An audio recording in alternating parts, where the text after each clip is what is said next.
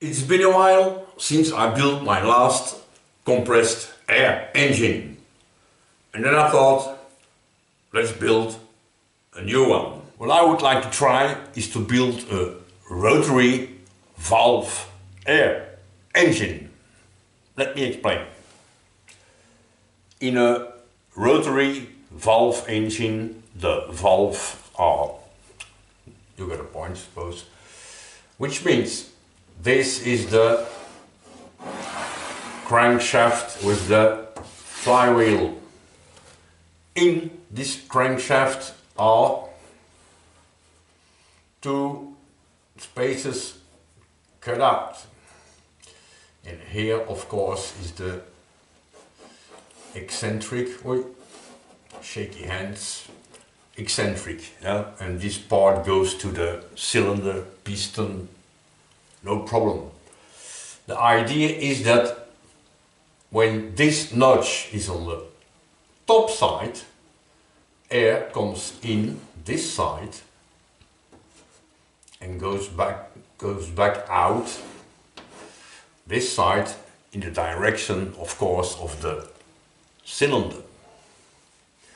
After 180-degree turn, the air comes back from the cylinder and then escapes in the nature.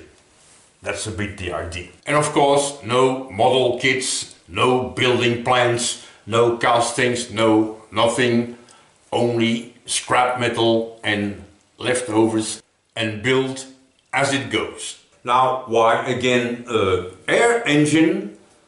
Well, just because I have a little space left in my dust collecting shelf. That's all. I collected some stuff, and here I have a nice piece of pipe which will become the cylinder. I need a mounting plate, and I hope this one will do. If not, I will find something else. In the cylinder also comes a piston. Now this is an aluminium thing I casted some time ago, so it will be an aluminium piston. Maybe out of this cylinder head, the connecting rod, and then the connecting pin between the piston and the rod will be this here, and probably this will be the crankshaft. I have here an air valve that I built for another engine, but I have to adapt or make new, and this will be the bearing for the crankshaft.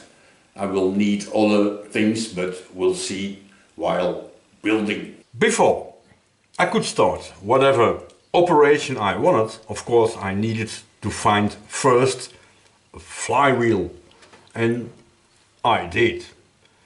Now it's a little bit too big to my liking, but it's all I have. If I mount the flywheel here, this part will hold the main shaft, so I have to lift it quite a bit, which means my cylinder must be lifted quite a bit also. Now I can clean up a little bit this plate and bolt it here.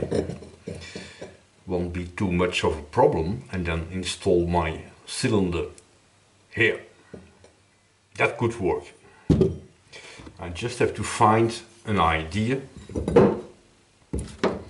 Maybe with two plates like this, two pieces, and then mount this part on top here. We'll see. I think I'm gonna start making the cylinder. And that is the hardest part to do, because my lathe is a taper maker and not a cylinder maker.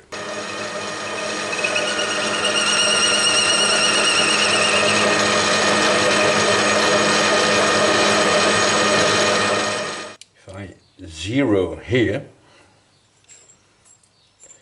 measure the other side,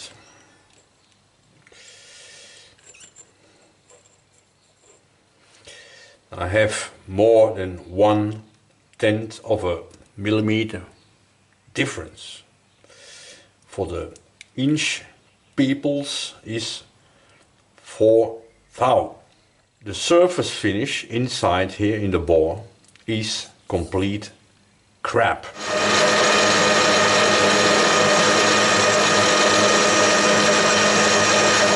I flipped the part around the other way in the chuck. Now this is a 3 jaw, but I did in a 4 jaw and tried to center it the best as I could. And I gave a little spring pass, and now I'm really close. I still have to spend some more quality time with my woody here, spinning it in the lathe, and you got a point. All right, let's cut some aluminium.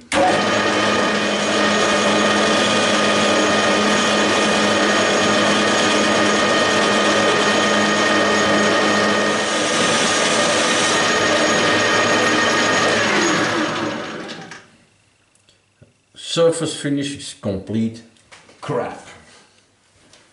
Bad.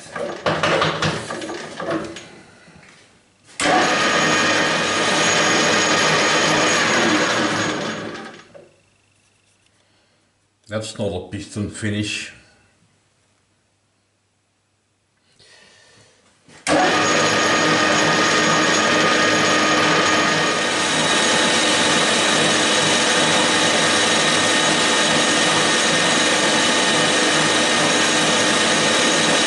After way too much time spending polishing and filing and whatevering, it starts a little bit to fit. Now of course this is too snug as a fit for piston, but I think it starts to get somewhere. I will do the final polishing when this part is finished and the piston is has this cut out and all these other things. If I mount this plate on the back plate, bottom plate, mounting plate, whatever plate, this piece comes here, and in here I make a bore with shoulder. It's a bit exaggerated, but I suppose you got the idea. In a way that my cylinder fits in that shoulder, and then make an inner thread in here and make a cap that screws on this side, which means this will be locked off with a cylinder head, and at the same time it will be held in place. The ideal machine to clean up this part is of course on the shaper. That's why I do it on the milling machine.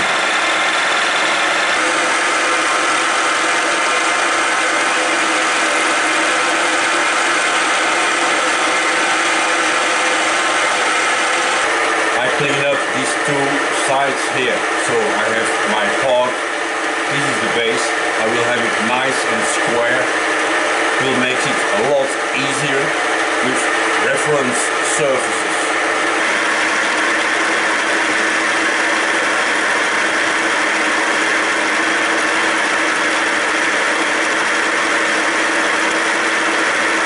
I changed my 4 jaw to a 3 jaw. It's a bit a weird setup, but we'll see if it works.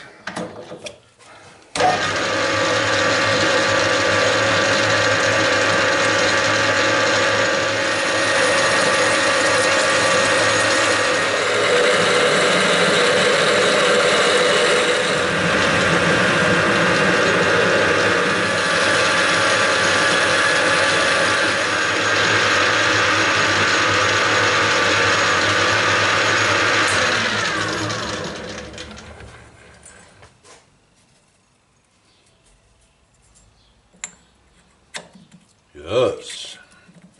If you need to cut an existing thread, a standard thread like This one, it's very easy to find online all the dimensions you need if you don't want to calculate and all these things.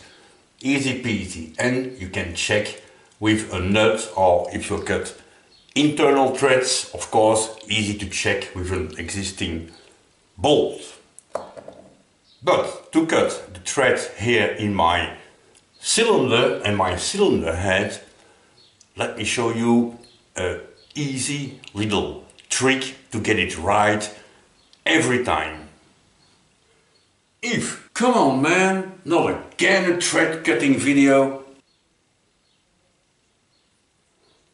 Never mind.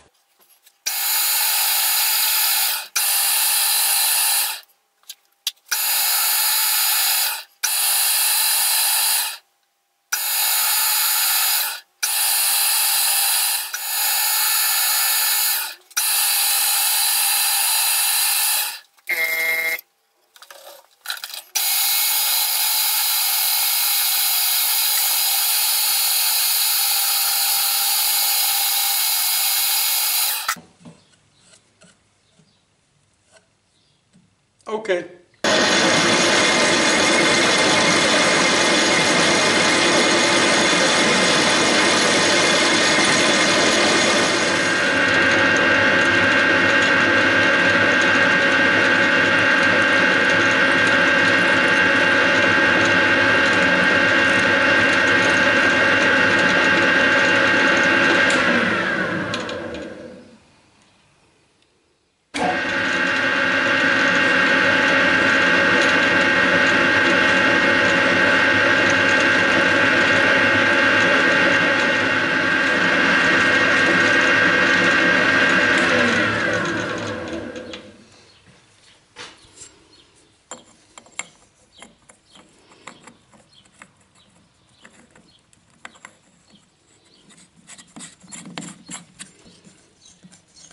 Yes.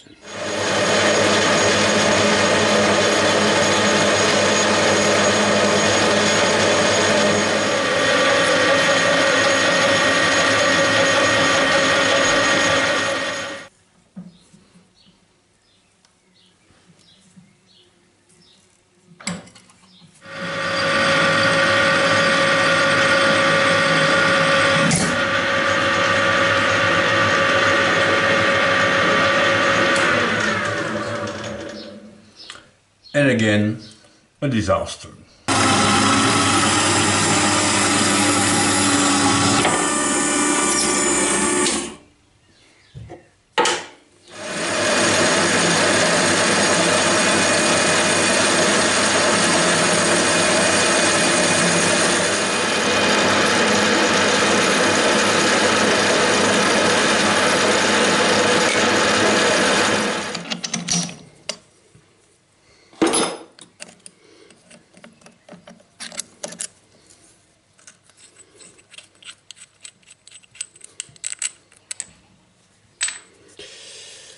Let's call it the cylinder head. That could work.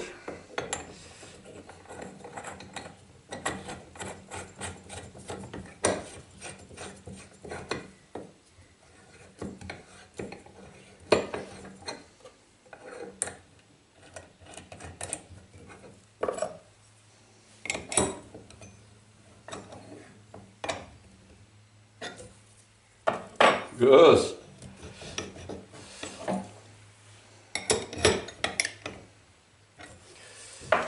Of course I will install between here some kind of O-ring or packing or I don't know what yet, but there will be something. I think it's maybe a good idea now to make two stands to hold the bearing block thing here. If I cut this in two, I can make two plates like this one. Mount these two plates here vertical on this plate and then make a cutout where this block comes in. That could work. Before I cut this plate in two, I will first do these two surfaces here in the shaper So I have the same distance between the hole and this side and the hole and this side. And the shaper will be the ideal machine to do this.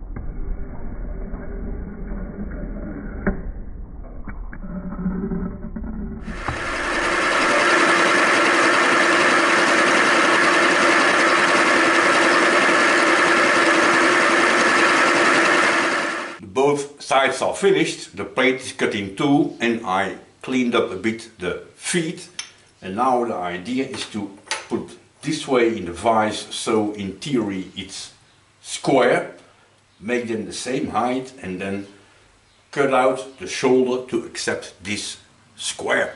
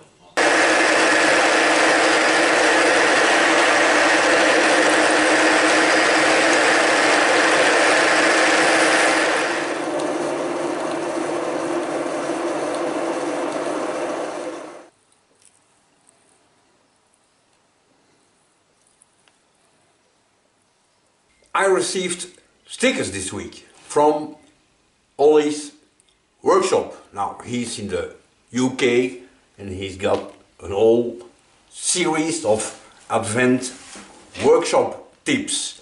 I think it's really worth having a look at Olly's channel and subscribe, because I think he really deserves it. Now the engine build starts more or less to look like something, but I'm a little bit blocked for the moment because I need to buy some new beautiful little screws to mount these two plates here. Now they are mounted with some sheet screws. So this block have to cut off at the length I need, fits here, and I can tweak a little bit. It's always useful to have a little bit of play. Now I know more or less where I can cut off the cylinder, and the flywheel of course comes here, but I think I'm gonna take off this ugly paint. I really don't like it. I like more the rust color from the other parts. So Olly, as you can see, your sticker is on the cheap door. No problem at all. I put you between Kimber and Paul. I'm sure you guys will come along very well. And this is where I end this video, because I'm a little bit blocked. I need to buy bolts and I need to buy reamer and I need to buy some other things. So let's continue next week.